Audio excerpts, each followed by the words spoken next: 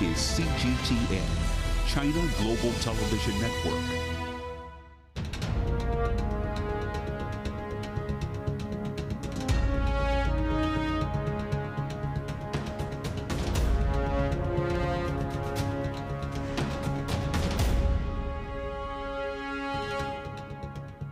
Hello and welcome. Today, China Media Group is launching an international multi-platform campaign, To the Future Together, to uncover the inspirational trailblazers who build bridges between two of the world's richest cultures, China and the UK.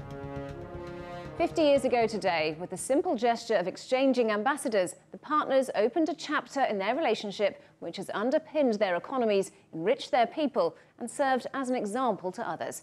Over the past half a century, bilateral ties have gone through their ups and downs.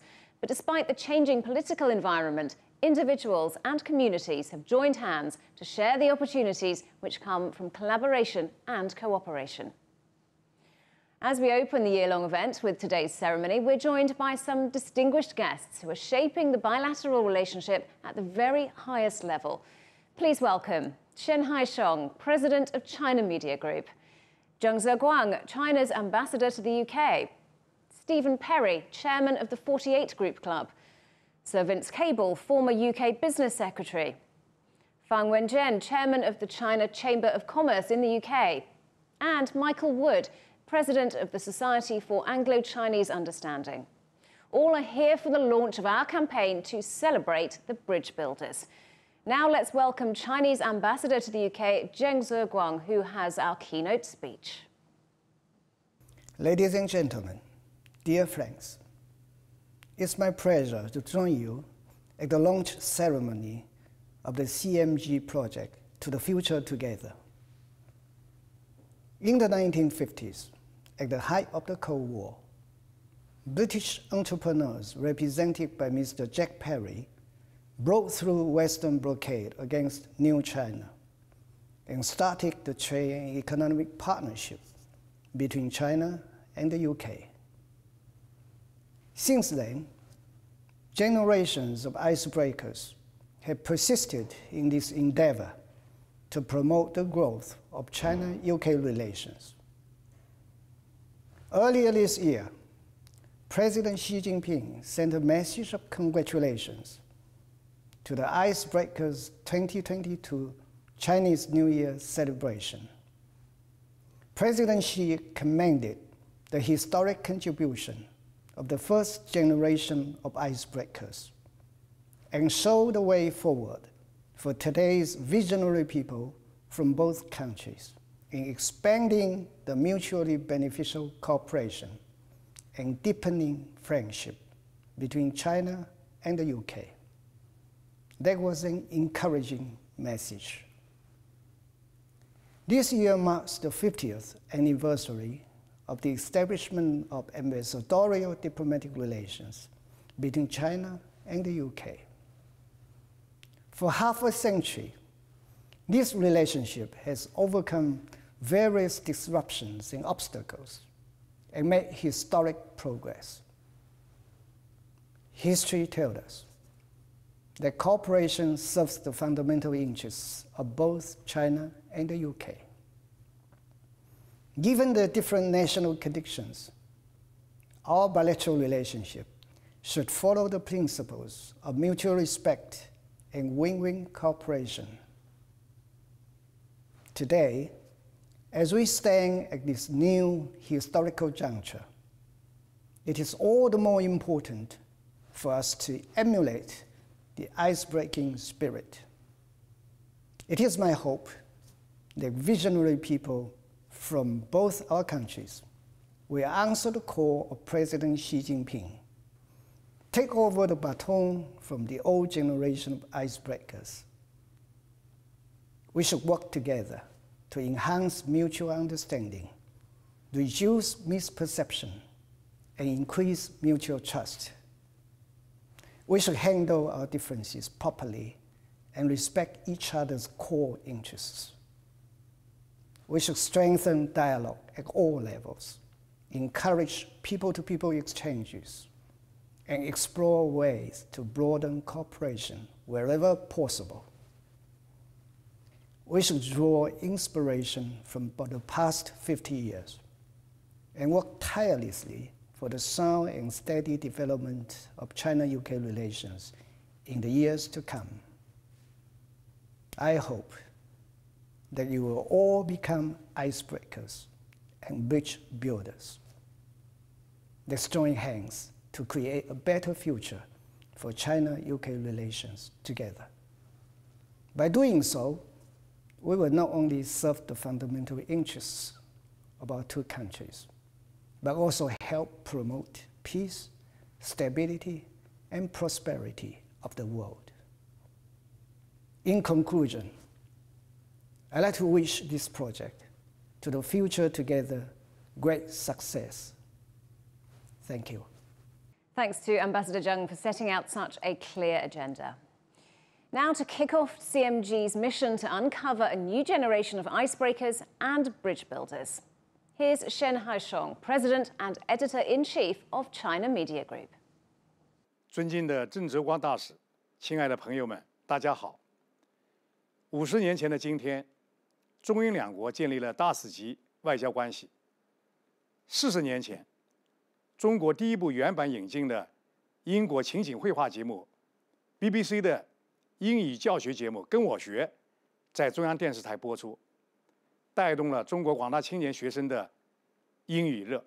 我本人就是其中的一员。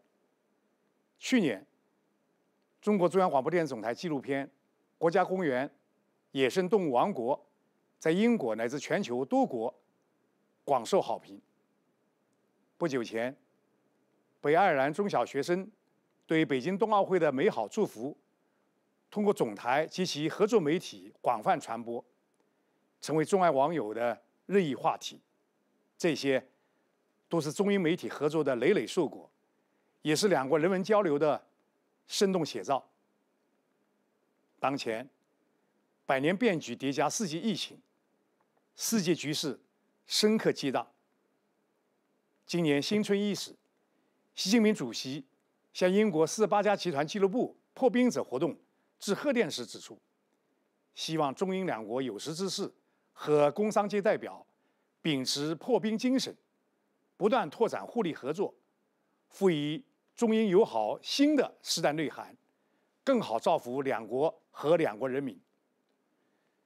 中央广播电视总台发起的寻找新时代的破冰者这一媒体活动，就是为了铭记为中英关系发展做出历史贡献的老一辈友人。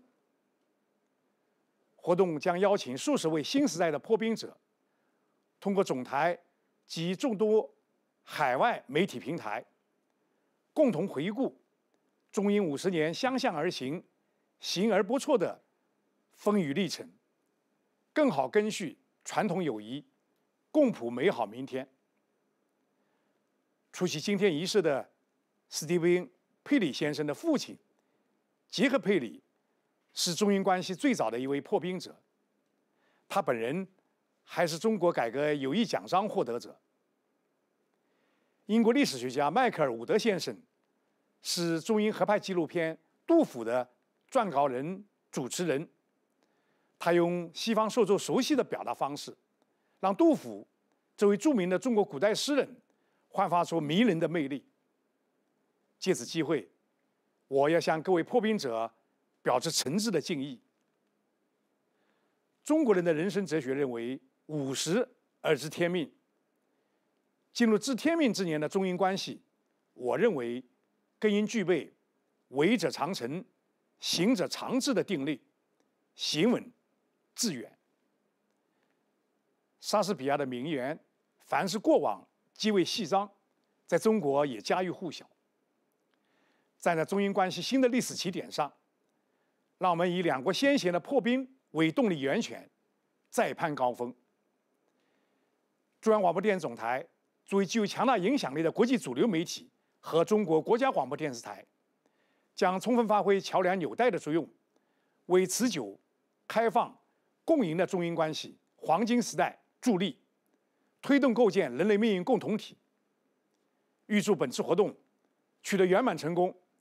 谢谢大家。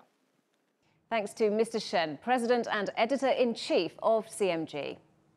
Over the next 9 months, we will bring you a special series on how the bridge builders forge bonds of friendship between the two nations. The British public not only need to know, but really want to know more about China. 70 years ago, a small group of British businessmen travelled to China to unlock opportunities between the two countries. They became known as the icebreakers. East meets West. We're now at a time when we need the icebreaker spirit. My first impression when I came to China is I noticed the similarities more than the differences. It's about understanding each other's culture. We look at the things that bring our nations together.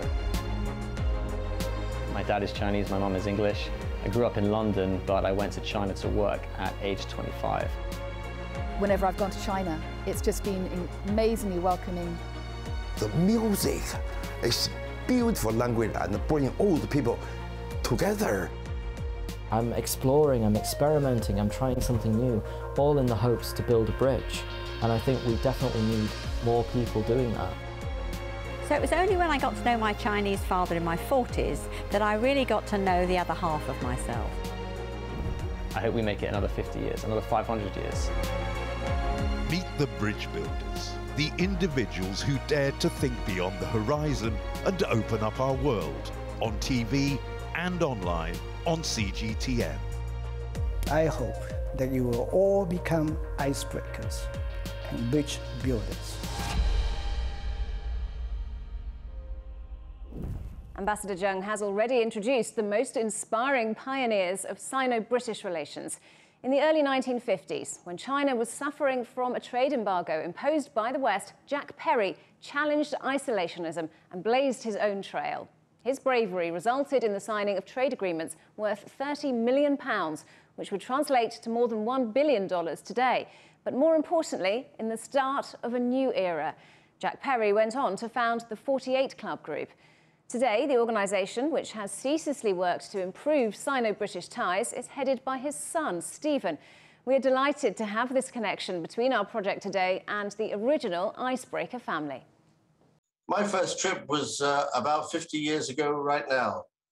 We were asked quietly by China to assist with making their first purchases of bulk commodities from China.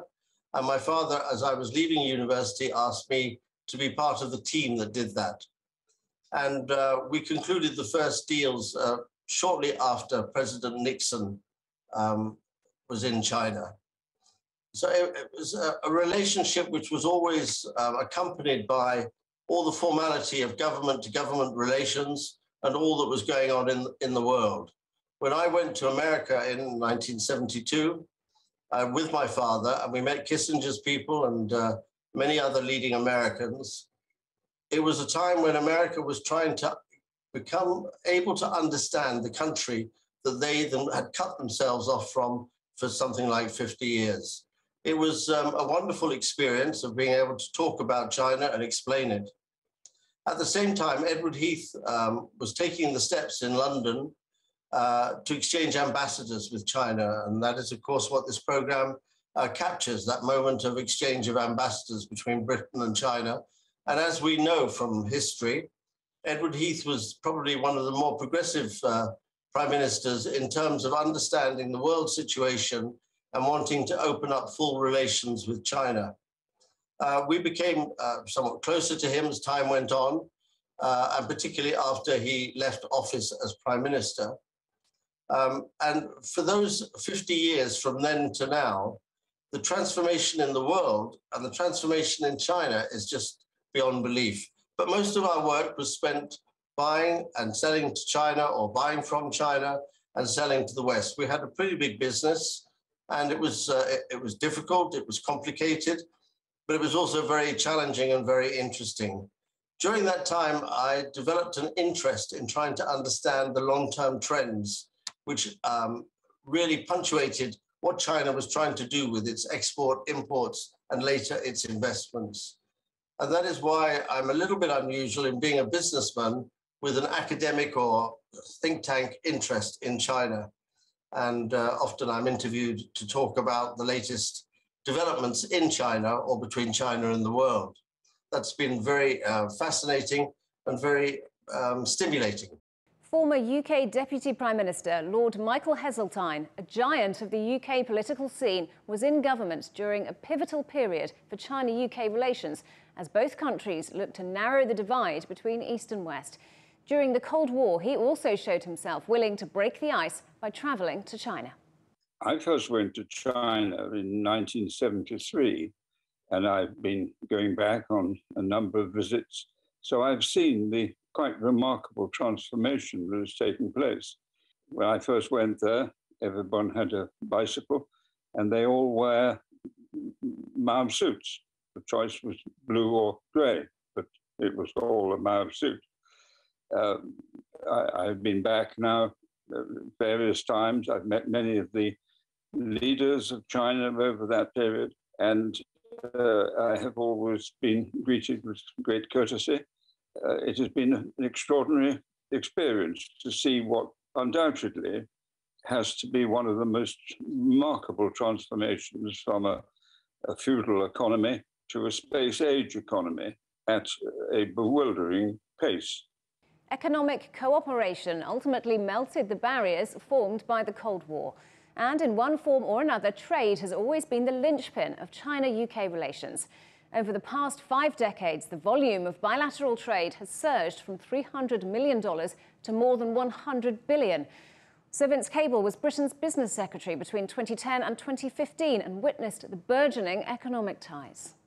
When I was in government, the coalition government was building, we believed that it was very much in Britain's interest to engage positively with China through trade and investment as part of a sort of wider approach to economic cooperation. I think when we now look back on where we currently are, China is Britain's third largest trade partner. China has a substantial surplus on visible trade, but Britain has become successful in exporting services. For example, the very large number of overseas students, 125,000, I think, major contribution to British universities. The City of London has become a successful exporter of financial services. And if we look at investment, two-way investment flows, Chinese companies have become increasingly important in the UK. The investment in British Steel has helped save a major manufacturing company from collapse, and now major investment is going into that company.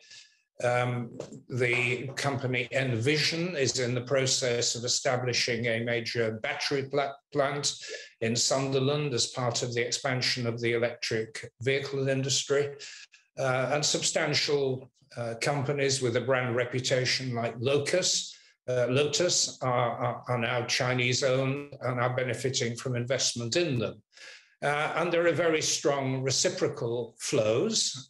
British companies have got heavy investment in China. I was, before I became a politician, I worked for Shell. I was involved in the preparation for the substantial Shell petrochemical investment in Guangdong, which has turned out to be a very successful project. AstraZeneca and the other pharmaceutical companies have a very successful, profitable business in China. And indeed many others, Jaguar Land Rover in the car industry and so on. And so, this is a relationship which has been profitable to both sides and which I hope will continue in an amicable way. Chinese companies are expanding their contribution to the UK economy despite political tensions and pandemic disruption, turning in more than $100 billion worth of revenue. Fang Wenjian is chairman of the China Chamber of Commerce in the UK and also the general manager of Bank of China London branch. He's putting his weight behind the Bridge Builders project. Ladies and gentlemen, it is my great pleasure to join this special program to celebrate the 50th anniversary of the establishment of ambassadorial-level diplomatic relationship between China and the UK. Firstly, on behalf of the China Chamber of Commerce in the UK and the Bank of China London branch, I would like to offer my hearty congratulations to both our countries for reaching this remarkable milestone. The ties between China and the UK are long, deep, and profound. Britain was the first Western country that recognized the new China. Thanks to the tireless efforts of the first generation of the icebreakers, the UK also signed the first trade deal with China in the early 1950s. Founded in 1929, Bank of China London branch has had the privilege of witnessing these historical moments, and we took pride in having played our part in this process. For instance, we facilitated the famous icebreaker trip and issued the letter of credit for the first ever trade deal between China and the entire Western world. According to a recent survey, the Chinese-owned companies have reached an astounding number of 30,000, representing a broad and diverse spectrum of industries ranging from financial services, telecoms, manufacturing to renewable energy, biotechnology and transportation, etc. We have made tangible contributions in boosting the British economy with widely spread geographical presence across the UK, creating over 61,000 local jobs directly. We have also taken an active role in fulfilling corporate social responsibilities and supporting the UK in many charity work, including combating the pandemic. Those encouraging achievements and uplifting stories clearly illustrate the fact that the China-UK cooperation is mutually beneficial and highly complementary. Looking forward, there are great potential and massive opportunities between our two countries in the areas such as low carbon transition, life sciences, and new materials. And we, the Chinese enterprises here, will play a more important role in helping the UK achieve its levelling up strategy and race to zero ambition, especially in the post-Brexit era. So, as we face today's new challenges, it is our sincere hope that we can all uphold and indeed reignite that trailblazing spirit of the icebreakers passed down from the earlier generations and strive to improve dialogue, deepen collaboration, and help lift the China-UK relations to a new high. Thank you. And when it comes to ties between China and the UK, relationships between the capitals, London and Beijing, are the first that come to mind. But in fact, both countries are very proud of their regional diversity. And links forged through communities at the local level can be even deeper and more resilient. Here are some messages of support as the project gets underway. We respect the icebreakers who made the connection between the two countries to keep the relationship stable and profitable, which is good for both of us. We not only recognize the achievements so far, but also look forward to opening the door to potential collaborations. The Chinese consulate will continue to raise China and our relations to new heights for the benefit of each and for the healthy, sustainable development of China-UK relations overall. To the future, together.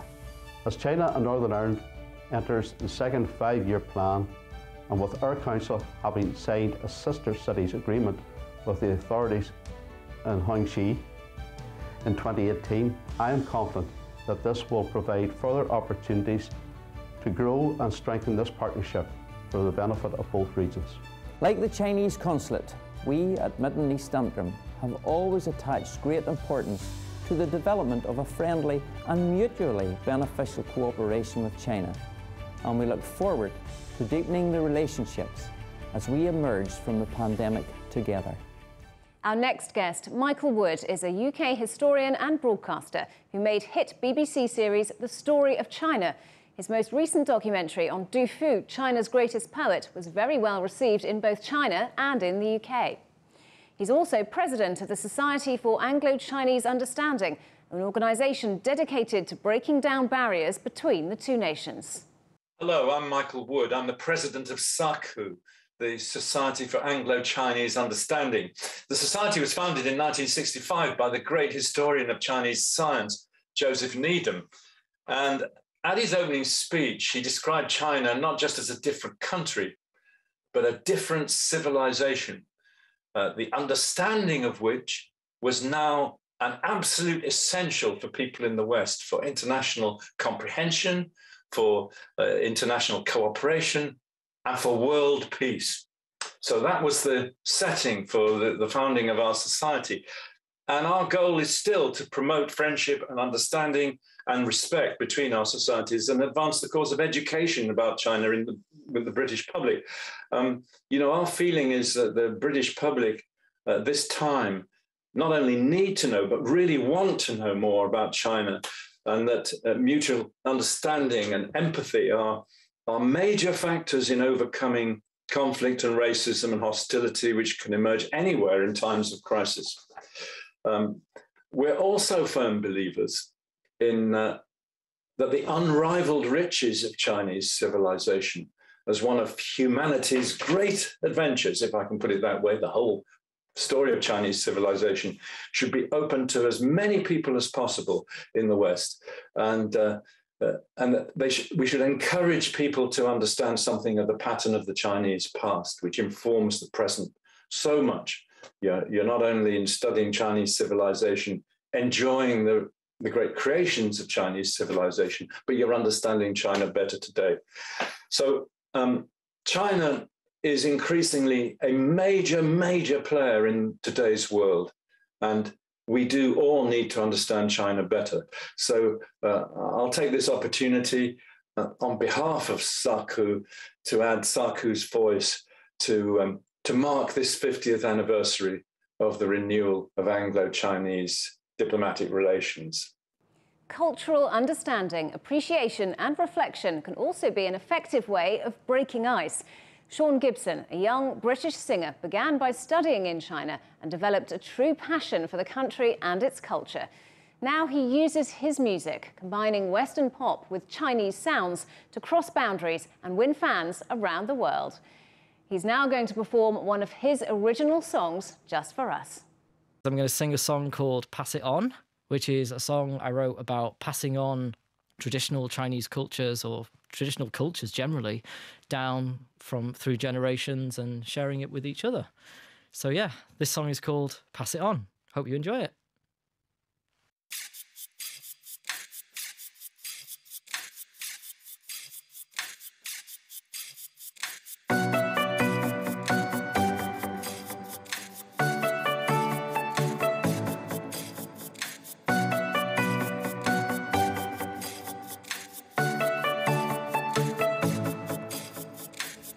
Look back through the ages, dynasties rise and fall, but cultures can last forever if we only treasure them all.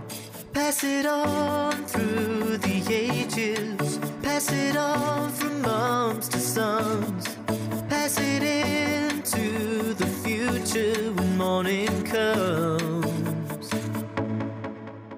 A factory can hold something precious, far beyond the value of gold. Traditional methodical secrets, a wedding ring that comes from a stone. Put that stone into the fire, douse it out inside the rain, stretch it into a ribbon till it forms a golden chain. Pass it on, pass it on, pass it on, pass it on.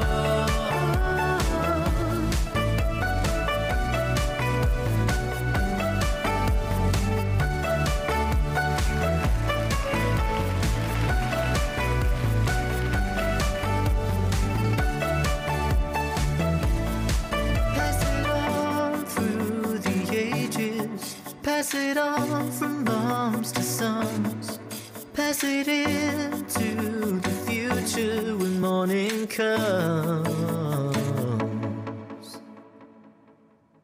Pass it on. And with that, we come to the end of the ceremony, but just the beginning of our groundbreaking project. Let's hope the ice-breaking spirit will be passed on from generation to generation, just like those lyrics from Sean. We'll be bringing you more stories of inspirational figures as we head to the future together.